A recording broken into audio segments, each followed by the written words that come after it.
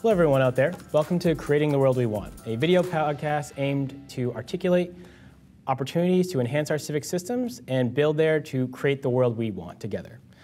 Today we have an amazing guest, David Delmar, founder of Resilient Coders, and he has a very interesting background as not only a coder, a designer, an activist, and founded Resilient Coders in 2014. Before that, he worked at PayPal to help bigger brands develop their design perspective, but also had a great, startup relationship with many brands there too. And he has gone through a lot at Boston University to receive your graphic design degree, and is now a thought leader here in Boston, trying to help advance economic mobility, specifically with Resilient Coders, which is a nonprofit training boot camp, highly competitive, that is serving people of color here in Boston.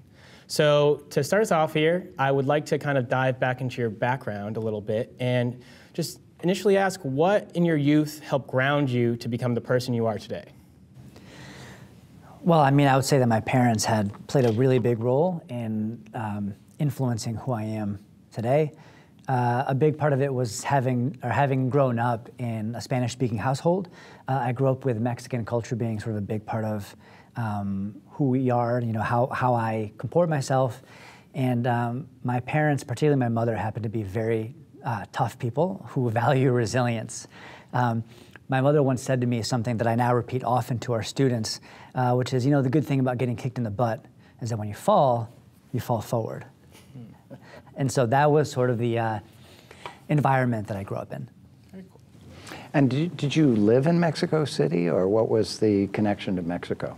So I was born here. I'm the first in my family born here. Mm-hmm. My parents had come over shortly beforehand. Mm-hmm. I actually have Mexican citizenship because the plan was to go back, which never quite materialized. Mm-hmm. And growing up, we used to go back to Mexico City as often as possible. And so I grew up with my cousins being among my best friends. Mm-hmm.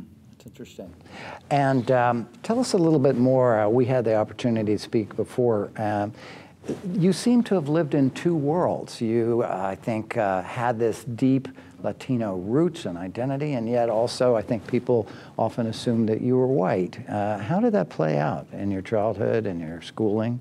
Well, it's interesting. I had never really felt Latino, right, whatever that means, until I was an adult. And that's not to say that I wasn't immersed in that culture. I absolutely was. It's the language, the food, the everything that I grew up with. But it didn't occur to me as a dichotomy until I was an adult and I was working in tech and realized that maybe this is something that is different and other than what is kind of mainstream out there. Mm-hmm. Could you just tell us crisply, what is Resilient Coders exactly, and why is it so important? Yeah, Resilient Coders is, as Tom was mentioning earlier, it's a highly competitive, nonprofit, stipended coding boot camp. Mm-hmm. What we do is we train individuals, people of color from traditionally low-income backgrounds, and we make them software engineers. We connect them with employers, and we give them that push into that first job as software engineers. And we do this not because we're in love with technology, which of course we also are, but the real why as to why we do it is about building economic resiliency among communities that have historically been more economically vulnerable. So diving a little bit into the aha moment of why you founded Resilient, what did you see going on out there that caused you to realize this needs to be done, this needs to happen here in Boston? Yeah, well, it started with a diversity thing. I wouldn't say that Resilient Coders is necessarily about diversity today as much as it is about equitable access to the economy. But it started there. I started realizing this otherness that I was mentioning earlier, that there are not a lot of Latinos working in tech. As I mentioned to you yesterday, I had a moment in tech where I'm at these big conferences, seeing what the best and the brightest are up to, and I'm looking around me. I'm thinking, where's mi gente? You know what I mean? Where are the Spanish speakers? Where are the people of color? And I started peeling back layers of the onion. And when you start peeling back layers of the onion in Boston, there's just a lot there. And when this whole thing began in 2014, I came back from one such conference and I thought, I don't know what I'm gonna do about this, but I have to do something. And so where Resilient Coders began is I was just volunteering my time I would take a vacation day, 1 day a week, and I'd go down to a youth detention facility, a DYS center, and teach some young men to code, some HTML, some CSS, and see how it went. And what I found was, first of all, it was a phenomenal experience, and these boys were really hungry to learn. But on the other side of it, I was trying to hire at PayPal. And when you get a stack of resumes, you have a sense for somebody's technical aptitude, but you know what you don't know is, who are you? Who are you? And there I am at this facility, and I'm meeting these boys who are getting it and who love it. And I'm thinking, oh my God, you are who I want to hire. You have everything that I'm looking for. You have that grit. You have that tenacity. You have that aggressive constitution. You want to find a solution, right? When stuff goes down at 2 o'clock in the morning, right, who do I want next to me? I want one of these boys. And I started realizing that what separates these young men from their candidacy for a role on my team at PayPal is just the coding skills, the technical aptitude, which, given a couple months and some coffee, we can get there. So as long as I can provide those things, we can totally scale this up and rethink workforce in Boston. Well, let me go into that a little bit more. So one of the things I found reading about you that was so interesting is that on the one hand, we have this dynamic tech industry where so many things are happening and where people are excited about being creative and where people believe that there's no barrier, that anybody can do this, and it's all based on a meritocracy. And yet, what you were starting to say there is that, in fact, it's not just about meritocracy. There are other things that either permit you or prevent you from moving forward. And I think your willingness to name that and address that is one of the most interesting things. So could you help us understand your thinking about that essentially failure of meritocracy right in the middle of a community that thinks it exemplifies it? Right. Well, absolutely. I have a couple of answers. I'll start very briefly by saying that everybody should read a report done by Boston Indicators recently, in case people want to nerd out on this. If they just Google "Boston is booming, but for whom?" It's a really enlightening report that basically says, yes, we have this historic unemployment rate, but who is really benefiting from this economic boom and who is not? One thing that I love about my people, and by my people I mean technical people, is that we're all about the data. So for those who are, Boston is booming, but for whom? Look it up. Now, in terms of more sort of qualitative data that I have picked up, there are many, many factors that lead to some people having one step forward and other folks having one step back when it comes to pursuing high growth careers in technology. And it's really hard to pull one thread out, but it's enmeshed with, how we hire. It's enmeshed in the expectations that we have of candidates when they approach a job. One example of this is it's very common in tech for someone to say, if you have taught yourself to code, then you are who I want. Like, if you taught yourself to code, you are a leader in the field. This is an example. Self-starter. You're a self-starter. Yeah. But here's the thing. People can teach themselves to code when they don't have to worry where their next meal is coming from. When you got to work 2 to 3 jobs, you're not going to sit there from 1 o'clock in the morning to 4 o'clock in the morning, which is when you're off, teaching yourself React. That's crazy. And so what we're doing is that when we expect people to have a mastery of skills that they have no chance of learning in college or in high school, you are gearing your search towards those who have the privilege of time. And sadly, not everybody has privilege of time, so we have to think differently about that point of access. In your most recent speech at the Resilient Coder Demo Day, which I thought was one of the best speeches I've ever heard, thank you. You referenced the need to create a new system, because the system we've created is actually really good at what it does, is giving people who have access opportunities to grow up and get other opportunities in the tech field, and those who don't have access, they're left behind, which is not the system we here want to build, and I don't think together as humanity it's acceptable. Could you dive into the system you see now too, some of the studies you referenced, but also what would that other system look like that you're touching upon now? Well, if there's one thing that we can all say about American capitalism, is that privilege begets privilege. I mean, that's the way the system was designed, has always been, and probably forever shall be, right? And so there are a couple of different buckets through which we can see this play out over and over and over again. Two of the easiest ones to call out are property ownership, right? Like who has historically had access to mortgages and home buying, right? And the other one that's also worth talking about is education. The Economist, a couple months ago, The Economist put out a study called The Strange Failure of the Educated Elite. That's another one for the nerds to look up.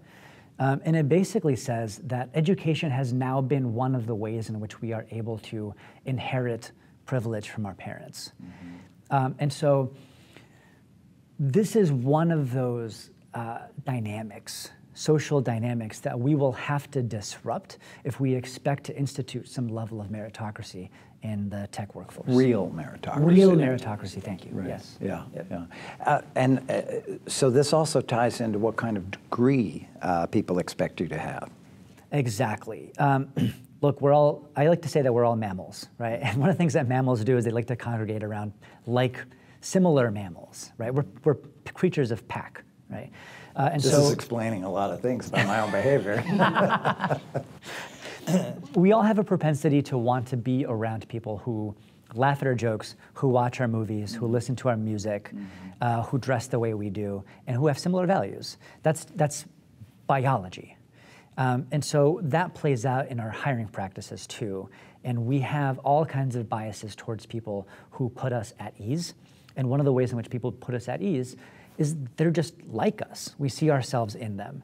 We have a propensity to hire ourselves over and over and over again. One of the ways in which this plays out in a way that is sort of legally acceptable is that we look at college as a proxy for a bucket for other skills that we are supposed to have learned in college. I certainly didn't learn professionalism in college. I learned a lot of things, but how to comport myself as a professional was not one. I learned that on some of my first jobs, right? And so one of the things that I would like to see come out of the tech community over the next couple of years is the removal of the BA requirement for jobs that empirically do not require a BA. Some of the big tech companies like Apple, Google, Microsoft have actually removed the BA requirement from a lot of their technical positions, including software engineering. You do not need a computer science and engineering degree to be a software engineer. And so that's part of the broader culture shift that we need to push towards if we're going to have equitable employment practices. But just to go, so what you're saying is you don't in fact need it to do that, That's but correct. people still expect you to have that as a way of sorting applications really quickly, or as you said, being a proxy for other forms of training, and I suppose also being a proxy for similarity, because Correct. you know, I had this background and look at you, you have that background too. I totally support that, and I'm drawn to that. How does that then, how have you been able to help people understand that diversity across so many different categories is in fact a great strength rather than this safety of similarity? Another thing that I'll say about my people, and by people I mean technical folks, is they just want to see the proof. Yeah. And so it's incumbent on me to connect people with the talent so they can actually see the code, talk to the engineer, get a sense for the way that they think. And honestly, the students and our graduates, they sell themselves. I have to just take 2 steps back and let that matchmaking happen naturally, because they just take it from there. Can you describe some of the students you've had and maybe a little bit about their backgrounds and or their absolutely. outcomes? Yeah, absolutely. So the outcomes are very simple. We exist as a workforce training program. We're essentially a vocational track, and so we're just concerned with job placement. About 74% of our graduates right now are getting placed into full-time roles as software engineers at companies like Wayfair, and as well as sort of smaller tech startups. Now, in terms of who comes in the door, we're very, very intentional with who that is. We have to think creatively around how we bring people in if we're not using sort of assessments and college degrees as these proxies. The commonality that we look for is resilience. And I know it sounds super cheesy, but when you get to meet these individuals, you know what I mean. An example that I always throw out there is I had a young man come by. He had hopped in his car in Houston, Texas, and he drove up here when he heard that Boston was the Silicon Valley of the East. And when I asked him, all right, why should we let you into the program? He basically said, I don't care if you let me into the program or not. I'm teaching myself to code. That's who we want. We had a young woman here who was displaced from Syria, right? And she created sort of like almost like a refugee Craigslist, where individuals could find each other, share, collaborate. People have this incredible why within them that is very easy to see. And so at that point, all we have to do is arm them with the actual hard technical skills that will allow them to build out their why, whether it's that explicit task that they set out to do, or just the general ethos that they contribute to the culture. And so when we can celebrate and elevate individuals like those and make them a part of the tech community, I believe the tech community will be irrevocably changed thanks to them. It's very inspiring to meet the people who have gone through your program. You're right, the aura of grit and resilience shines through them every day. It's amazing. Incredible people. Going back into the report that you referenced in your speech that Boston is one of the most unequal cities out there, I kind of am curious why you think that's developed here. You know, we have a mindset that we are progressive to a degree, that we are pushing forward society, that we're leaders. Massachusetts has always been ideally that beacon on the hill to the rest of the country, and we have led in the past on certain issues. But I'm very fearful that we're falling behind and not taking the necessary leadership. We are more managing the situation than leading. Can you address that report that you referenced in your speech and just why Boston has developed this unequal ranking and maybe a strategy or two on how we can push forward? Yeah, there are several reasons as to why we have become a city of two Bostons. And when I say a city of two Bostons, I mean that there are at least two distinct communities that have, unfortunately, very little connectivity in sort of a professional context. I mean, I have a friend that called it out that when you're out, eating dinner, grabbing a bite over in Cambridge, if you just look around you at your restaurant, most of the people there are going to look like you. And ditto Fields Corner, right? There are two communities that aren't necessarily talking to each other. There are many reasons for which this continues to be a dynamic that we live with. One of the ones that I would like to call out and lose a whole bunch of friends immediately is that this is the land of the illustrious four-year institution. And so what happens is that folks, including myself, come from away, and they come here to study, and they stay. And we have a very well-oiled machine that you come to one of our phenomenal colleges, and then you go right from there into the workforce. And what this means is that industry is not yet really bleeding for talent, right? And so when you look at cities that have dealt with a real workforce crisis, they have a much more sophisticated mechanism for making sure that everyone is included in the workforce. We don't have that because industry is not yet bleeding. We have a very, what am I trying to say here? We have a well-oiled machine.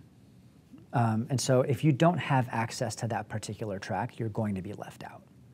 If you grow up here in Boston and you don't have access to MIT, Harvard, Tufts, BU, BC, people are just not going to look at you. And so that leads to a dichotomy of those who come from away and go through our colleges and have access to a specific type of workforce, and those who are born here and ironically have a diminished access to those same high-growth careers. What's interesting about that, and my recent experience in politics, is discovering how much mayors and other leaders think about trying to hang on to as many people as possible who have come through those four-year colleges. In other words, they almost look at the problem as the reverse, that there are too many people who come through and then move out. Including people of color who come from other parts, decide that Boston is not the most welcoming community that they could find, and then leave. So if anything, and I don't think this is necessarily to the exclusion of other efforts, but if anything, people are asking how can we keep more of those folks, rather than perhaps looking and saying, well, we have an abundance of people coming through the Boston public school systems and other school systems who we should also be looking to, rather than saying, well, they didn't get the education we would have wanted and they're going to have to look for another kind of future. This is something that I don't feel has come together in the policy discussion. Have you had experience of that? Yeah, I would agree that this hasn't quite gelled. If you think about this issue in terms of 4 quadrants, of 4 different profiles of institution, right? They have historically worked together in the past and are not yet really anymore. And by those 4 quadrants, I mean the actual workforce, educational institutions, policymakers, and employers. Ideally, in any community, those 4 groups of people or those 4 institutions are working together to make sure that people can grow up here, go to school here, and work here. There is a complete lack of communication and coordination among those 4 bodies today. I think part of it probably has to do with the well-oiled machine that I mentioned earlier. But I think it's time to revisit those relationships. I think a part of that is in the way that we relate to our employers. Like, maybe it's time for our employers to also buy in a little bit and take a little bit of ownership over not just more inclusionary hiring practices, but also the continued professional and educational development of their workforce.